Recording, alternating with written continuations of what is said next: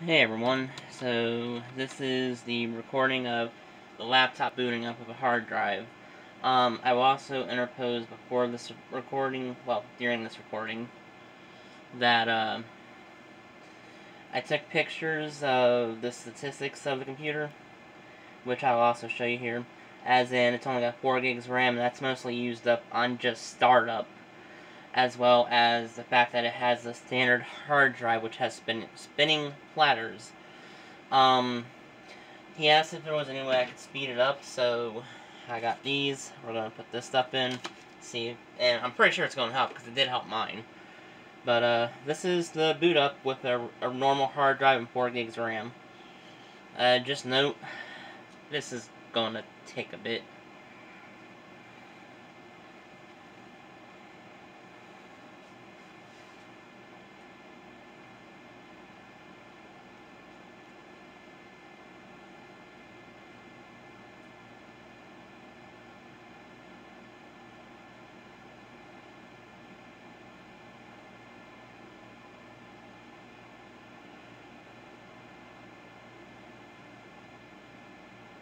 I promise you, it's not locked up, it's not frozen, it's just, it's loading.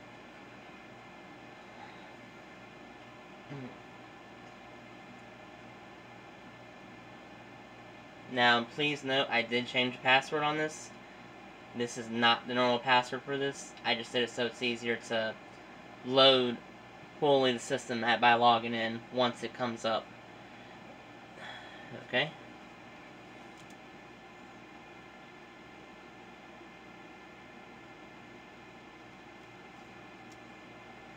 Now you see it came up, it logged right in, but that was a decent amount of time. Let's go ahead and pull up Task Manager, and you see that should have came right up instantly, but it took a bit. Now, CPU is pegged at 90, memory is pegged at 58. Remember, this only has 4 gigs RAM. And it's just having all kinds of trouble pulling up the list of all active processes.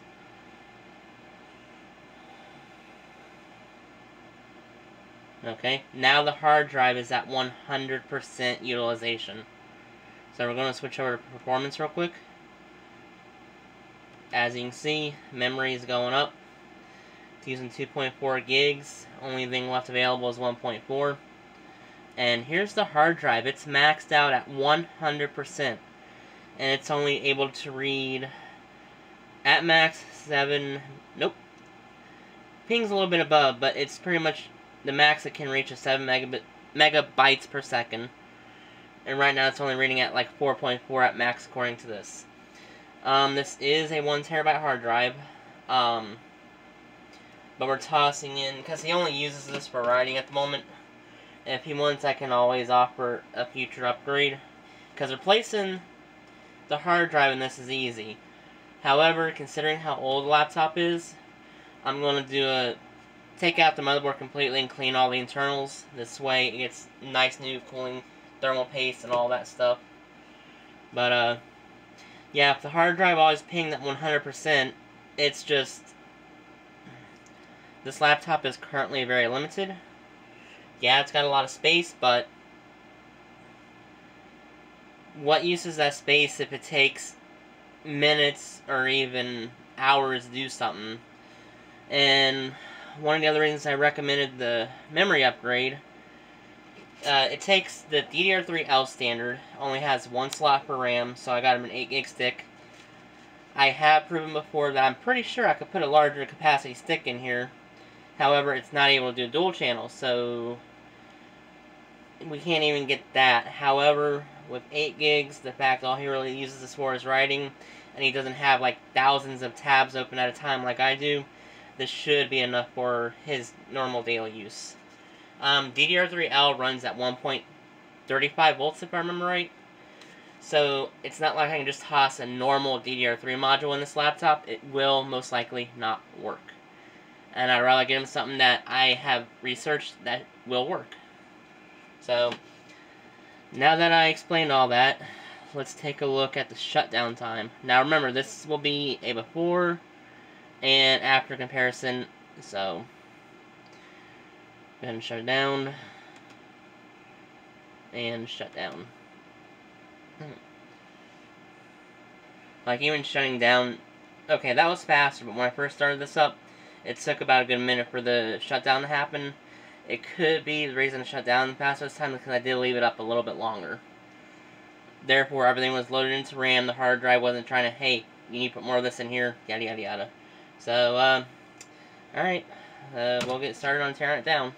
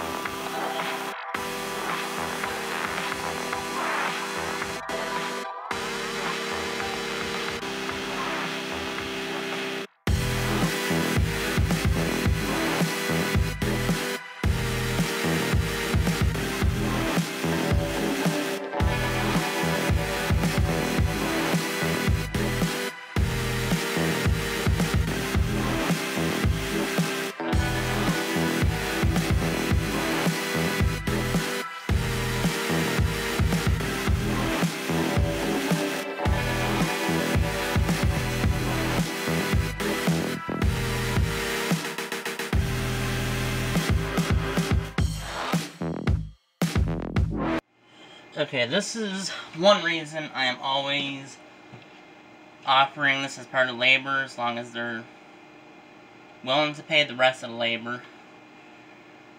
If you noticed, this stuff is like cake, or dried out, rocky cake. Like, yes, that little bit there, scooping up easily, but it's just, this is dead. And if you notice on here how it's just slightly squeezed out, and I'm not touching the chip to do this. I don't want to damage it. I know I have plastic scrapers somewhere. I use this in the non-Sharpie Jaggy in. But if you look at that, core is not fully covered anymore. If you look in there where that long piece is, it matches up with this long piece here. But the rest of it's just dried out. This did not have cooling issues before. It would eventually develop them. The reason being, this paste fills in microscopic gaps to help with the transfer of the heat from the CPU to the CPU cooler. I gotta be honest though, this is the cleanest laptop I've ever worked on. And that includes my own. And I clean mine once a month. Overkill, yes. But it gives me something to do to keep me busy. So what I'm going to do is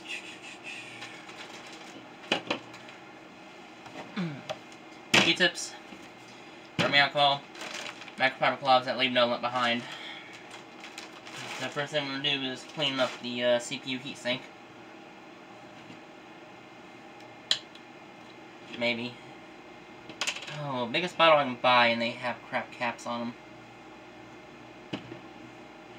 But the reason I use rubbing alcohol, 91% is the highest I can get here in the state I live. I can get like 99 if I order it.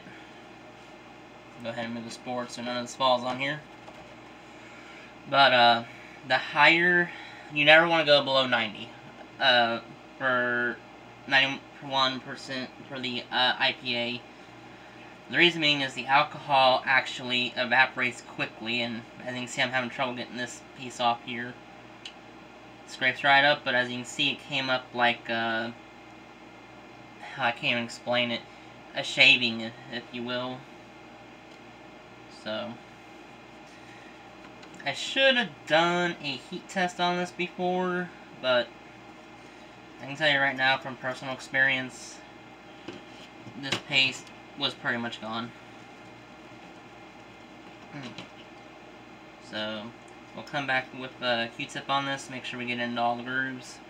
If you're wondering why I'm using this first instead of a Q-tip, well, this is the OEM paste, and Dell really shouldn't put this much in it. But Dell does Dell. I'm also going to pop this fan out of this shroud, considering it's all one giant piece. And take a look on the inside and see if there's any dust gathered there. Oi.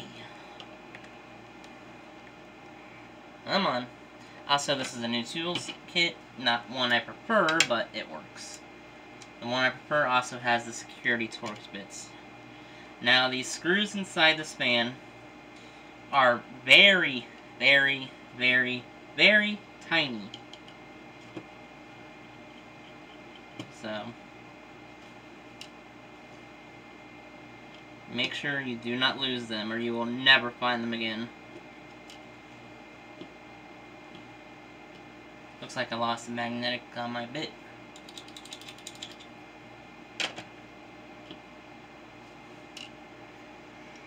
Alright, and then to finish popping the fan out, it looks like it, yes it does, has a little bit of tape here to help direct airflow.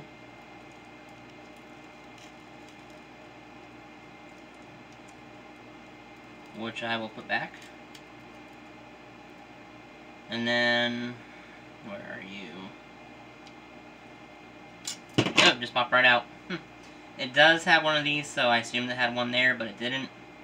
However, this is one of the cleanest fans I have literally ever seen. So, normally I would, yeah, not a single speck of dust in there. Reason I do that is to make sure that this has room to breathe when I go to put it back together. Just because I don't, how do I say this without offending people. I don't half-ass a job when it comes to stuff like this. Well,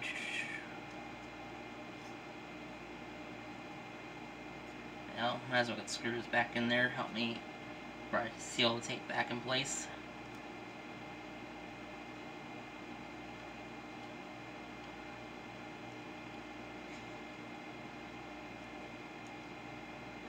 Come on. Like I said, these are some of the world's smallest screws.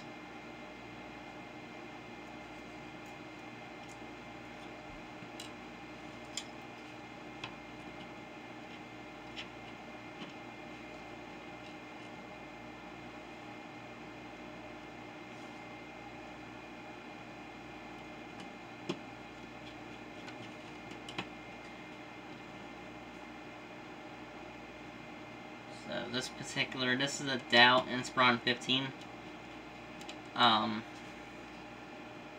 If I remember the specs right from the datasheet I pulled up from the service tag information off Dell's website, that is an Intel Core i3 on there, which is why this laptop, in my opinion, is still pretty good.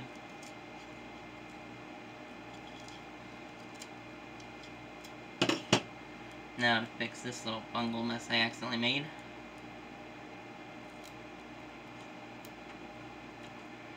So in order to...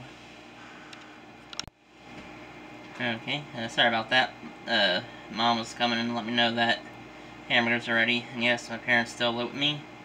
Something I prefer. So...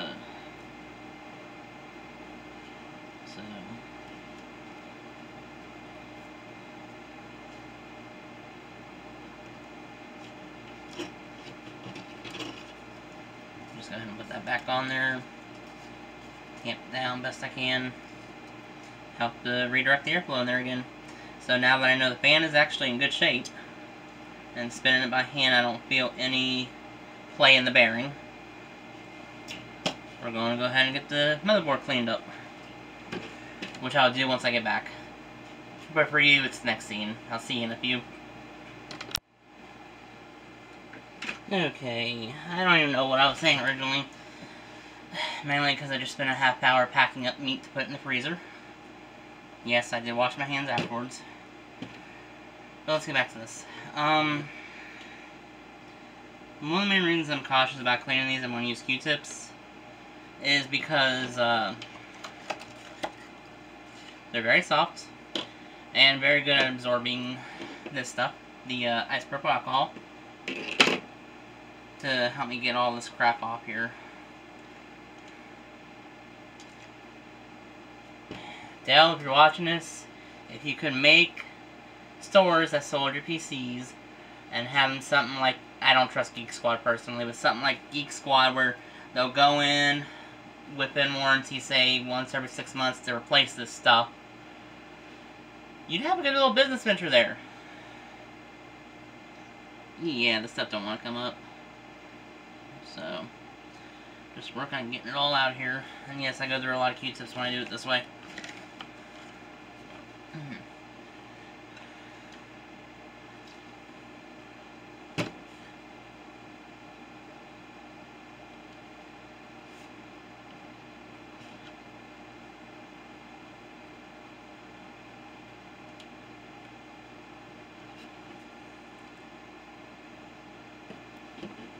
So you're probably wondering why I'm not using both sides of the Q-tip.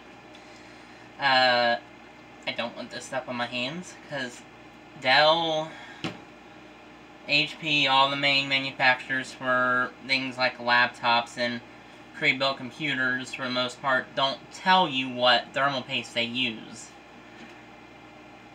I mean, yeah, there's all kinds of speculation, but they never will ever release what they use as for their thermal paste product. Oy.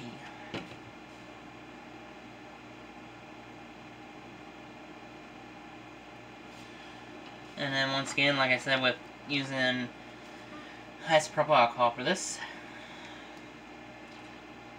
Now there is a product called Arctic Cleaner that would also work pretty good. It's supposedly designed for this, and it does work pretty good on certain types of thermal paste. But meh.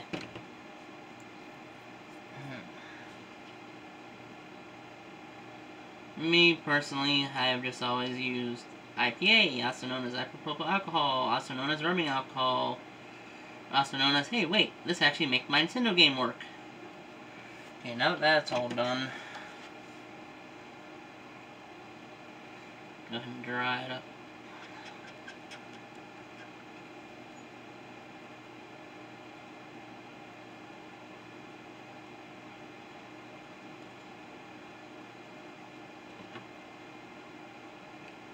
One thing I do after this though is I inspect the die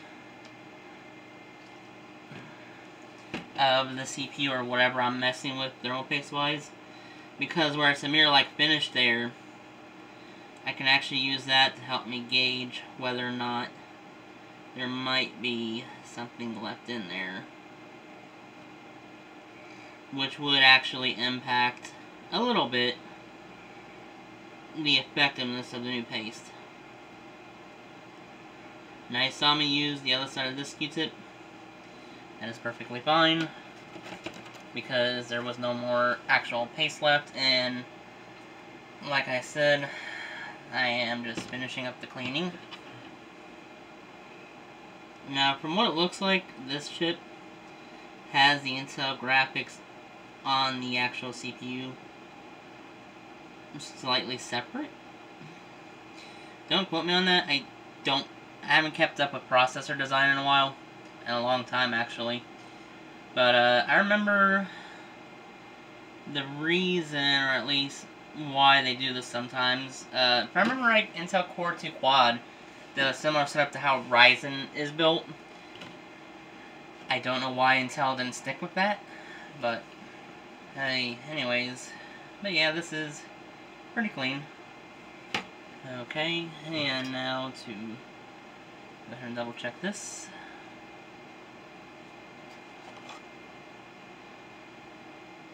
And yes, there's still some paste left on the actual heatsink. So we'll set this aside with its new parts. We're going to fully scrub this down.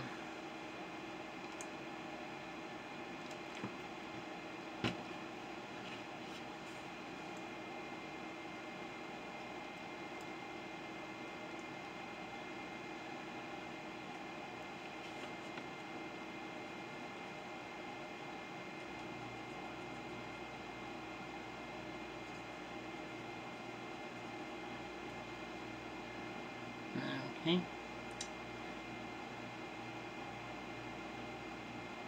You know, I once used like a Brasso style metal cleaner on one of these things before. Comes out really shiny, but that kind of stuff leaves behind residue, so I don't recommend doing that on the actual backplate. Okay. Go ahead and grab thermal paste.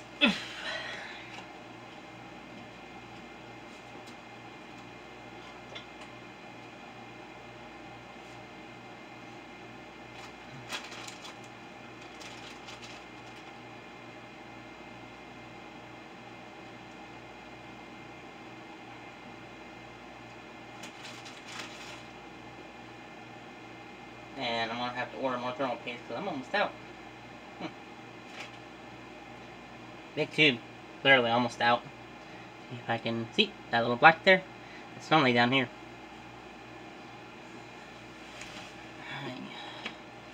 Okay, let's see how this will back together. Now, personally, when I have the... Really? When I have the dies visible like this, so when it's long, I will normally put a long line for thermal paste there, and then a dot on like what looks square.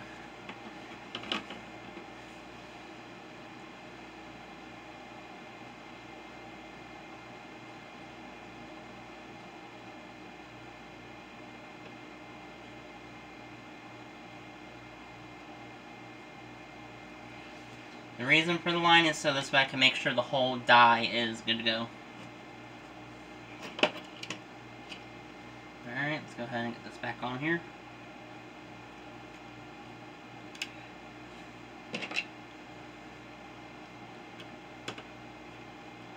Now, I always do 3 twists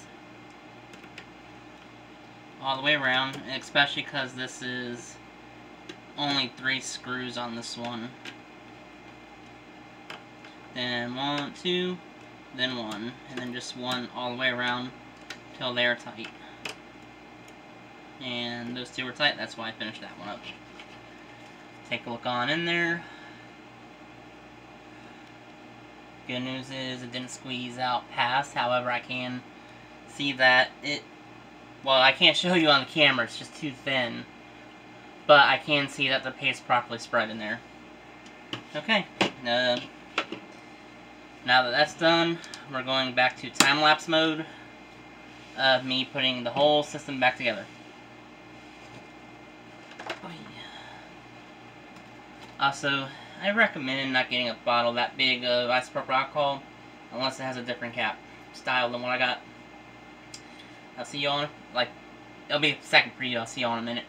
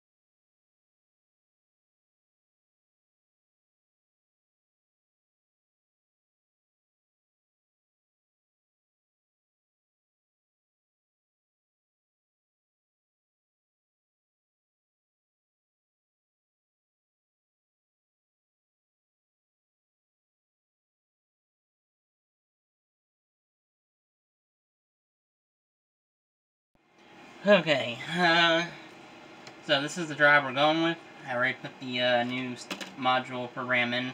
I'm not putting the cover in until I make sure this boots up. If it does not, I'll swap the RAM again real quick because it'll most likely be a RAM incompatibility issue.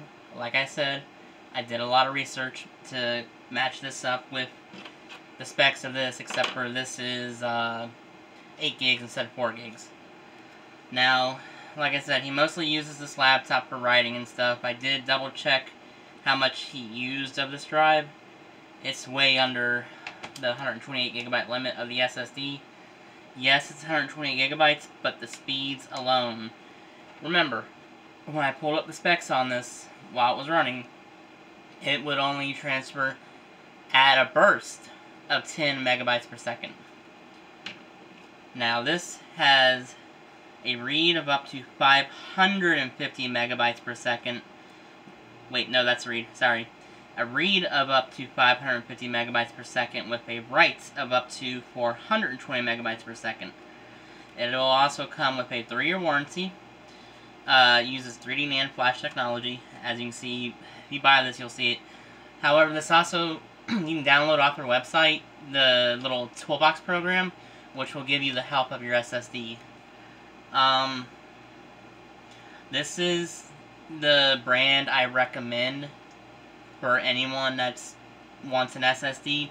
Yes, there is SanDisk. Yes, there is Patriot, Crucial, Western Digital, and a bunch of other well-named brands. However, I personally prefer these as, in my opinion, they're the best bang for the buck.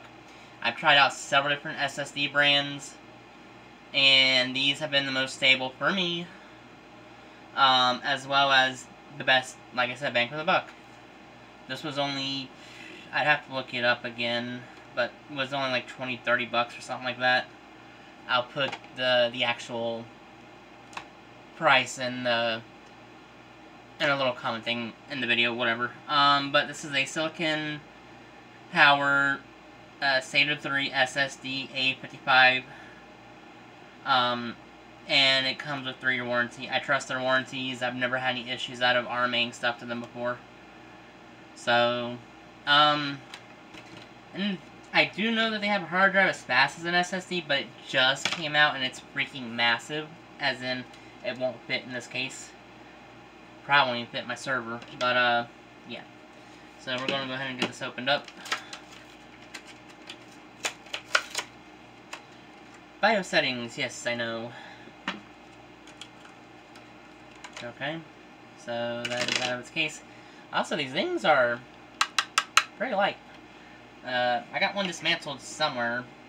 If I knew where it was, I'd show you what it looks like. Now, the reason I went ahead and did that is so that I can remember how to put this back together.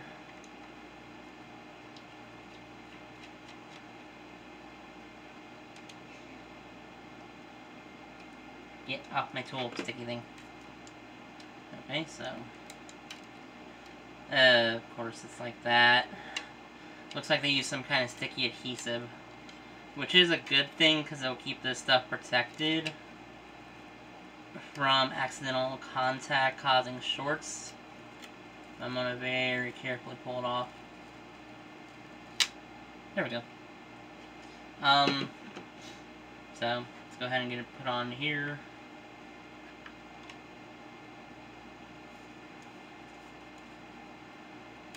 Huh, still sticks. Okay. Make my life a little more easier. SSDs are a really good upgrade option for laptops that use hard drives just because of the speed. If you ever wanted to, say, reuse your hard drive if your laptop has a CD drive, they sell adapters where you can toss your hard drive into the CD bay. It's actually what I use on my own personal Dell laptop. However, I use 2 SSDs on that. Mainly because I dual boot.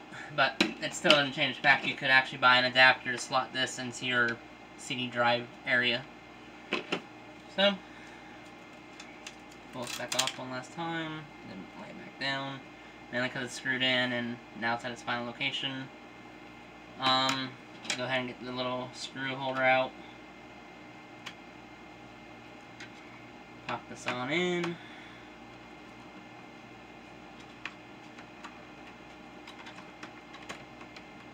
And then screw it down. Also, that's a chunky 1 terabyte.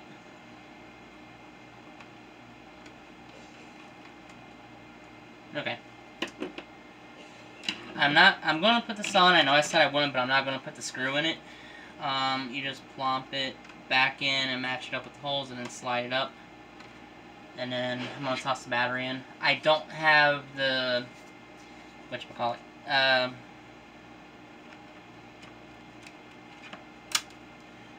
I do not have the Windows 10 installation media set up yet. I gotta go do that real quick. But I want to make sure it boots up. So,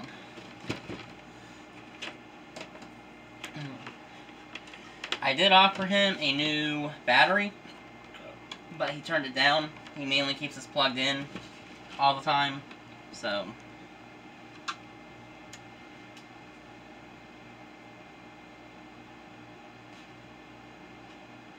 internal hard disk drive not found. Huh. Okay. I'm gonna pause this while I figure this out. Okay, it was only like 2 minutes between takes. However, I now have it detecting the SSD, SPCC, solid state disk, 128 gigabytes, fixed hard drive. And the SATA optical disk drive is what was in here before.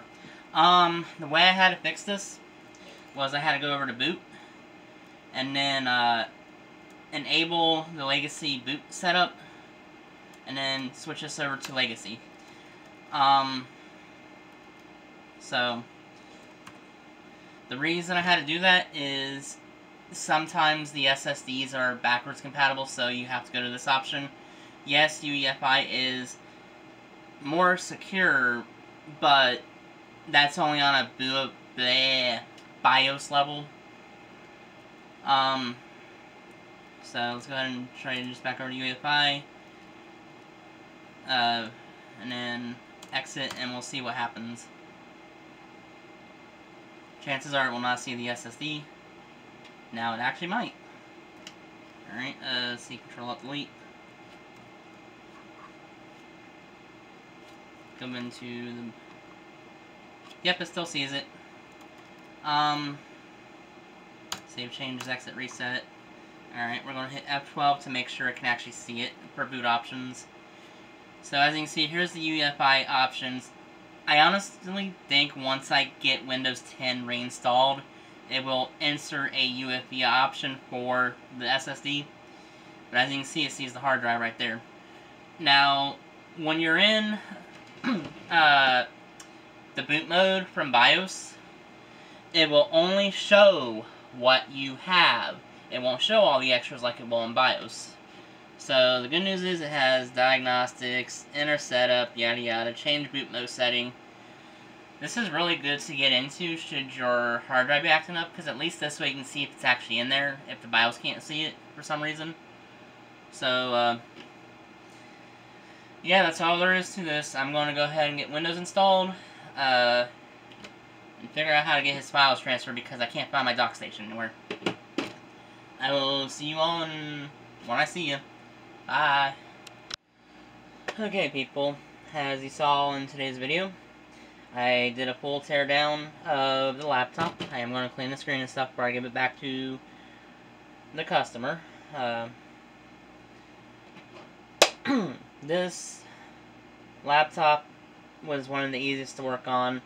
It was extremely clean on the inside, which shows it's been very well taken care of. The thermal paste, as you saw, was basically, once again, similar to dry clay. Still had some slight wetness to it, but it was bad in my opinion, so I went ahead and replaced that. I also checked the fan. The fan runs okay.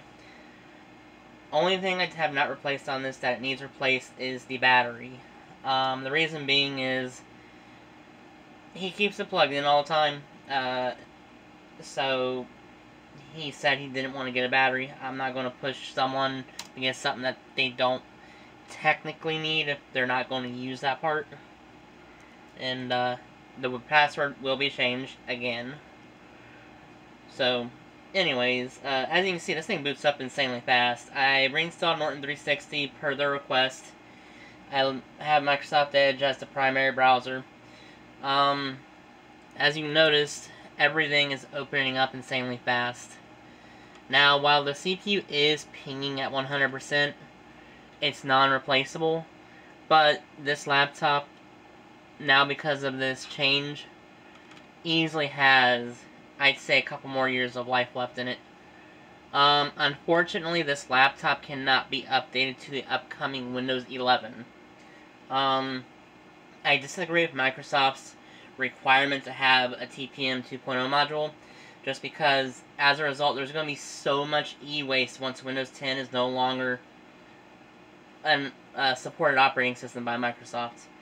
I did not charge for the Windows installation. It already had a copy of Windows 10 on it. And I included the installing of the Windows 10 itself as part of the normal labor, as in the teardown and all that. But yeah, this computer is running really fine. Let's go ahead and get one thing installed on here, just so you can see the speeds that it's running at now. Now, note, I am cheating a little bit because it is on my gigabit network.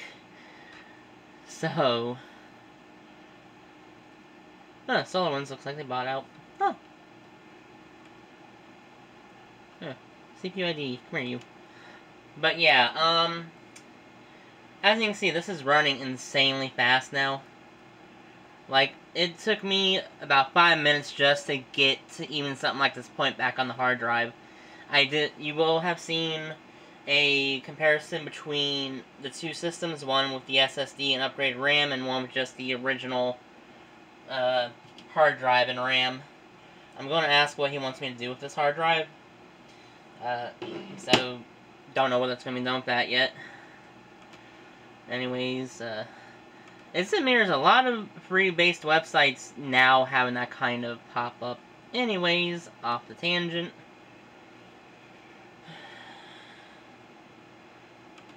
The main reason I'm installing hardware monitor, like I said, I did repaste it, and I want to make sure that it's good to go.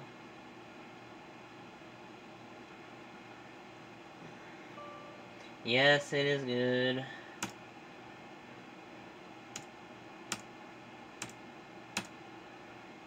That was insanely fast. I really should have done it before and after for the cooling, and I accidentally closed that out. I forgot to install Prime 95 real quick. Prime 95 is a testing utility that several people that check temps and stuff run. Others can be also Furmark or SETI at home or things like that. Oh. This is why I don't like mouse pads. Oh, let's see. P95.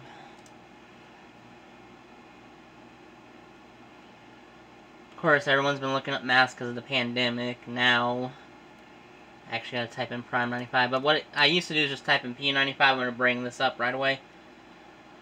So, this is designed to calculate the square root of pi or something like that. Anyways.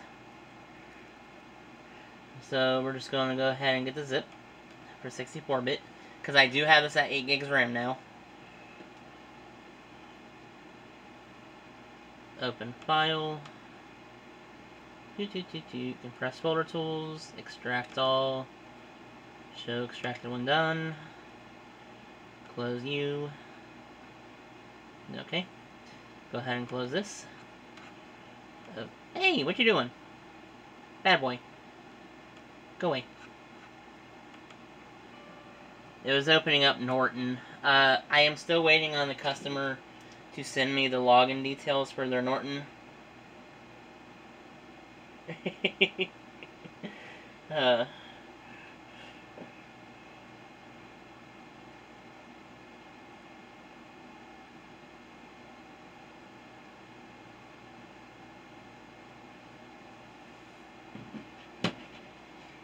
So, I'm not sure if you'll be able to see it, but right now temps are pretty typical for a laptop. They're about 52, 53 C. So, what we're going to do is run Prime 95 and make sure this cools down properly.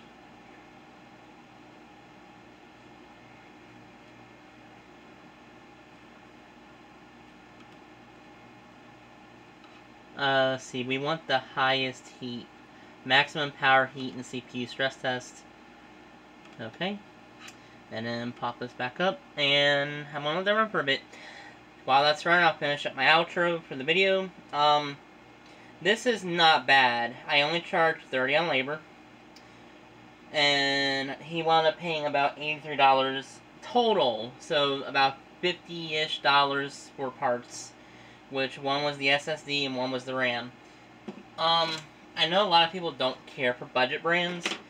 But I will say this, ATEC, they do really good. I'm not sure if they recycle RAM or what, but they use actual good chips on their stuff. I highly recommend ATEC. It's not just that they had the RAM for this, they also have RAM for even older computers and new computers altogether. It's where I got the SD RAM for my Windows 98 build. Right now it's running at 61C. So yeah, this is running really good. Anyways, back to the outro. The only thing I would recommend is a battery, but like I said, he doesn't take it anywhere. He just uses the Type-On. He is a big Doctor Who fan, as well as, I'm going to say comic book because I don't want him smacking me upside the head. See, I'm pretty sure it's DC. And he's a Marvel fan. Anyways, he likes the laptop. I hope he likes the new upgrades. So, yeah. I'm going to end the video here. Please press like, subscribe, tell me what I can do better on my videos. I know I've been doing this for a while now, but it just... I want to be better at this so that I can provide a better... what's the word I'm looking for? A better experience for my videos. Anyways, I will see you all later. It is currently 9:47 at night, and I am really tired. I will talk to you all later, and expect the next video in a week or two from now. Bye!